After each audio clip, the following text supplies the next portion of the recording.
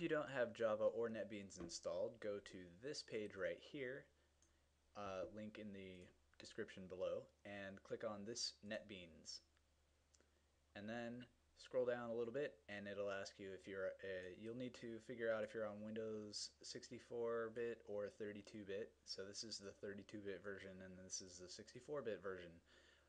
And to do that, you click on the Windows Start Ball thing and type System and click on System Information.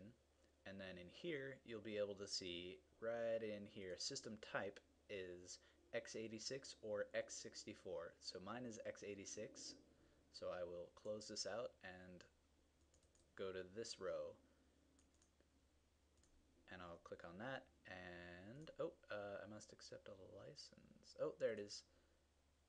And then I'll click on that, the x86 row from before.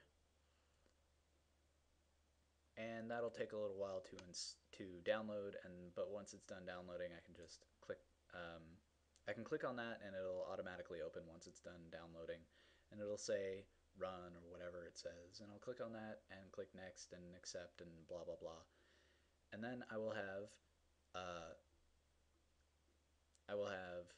Java and NetBeans installed at the same time.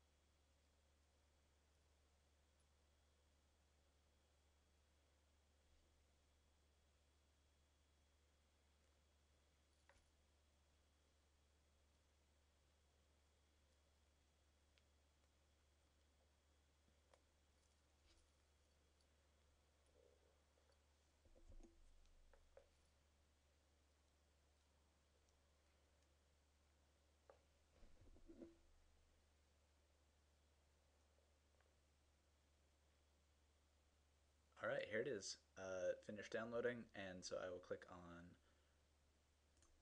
run.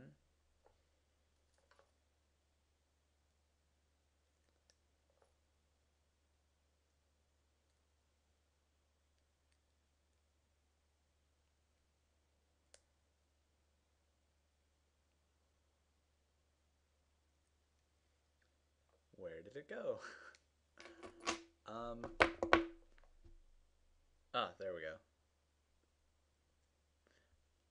Next, accept, next. Accept the default locations for everything. Doesn't matter, we're not going to be customizing any of that. And once this is done, to make sure that it actually installed correctly, we will run and view NetBeans.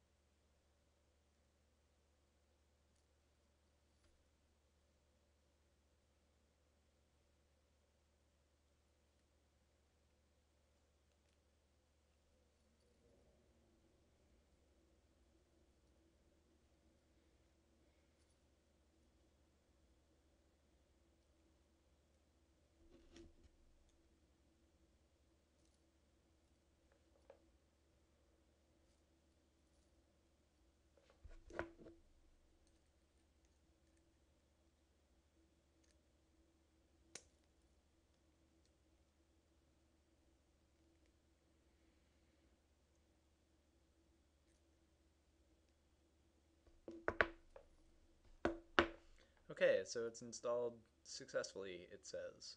We'll click on Finish, and then just to be sure, we'll click on All Programs. Where did it go? NetBeans. There it is. Starting up. Looks good. Okay, that means NetBeans and Java are installed successfully.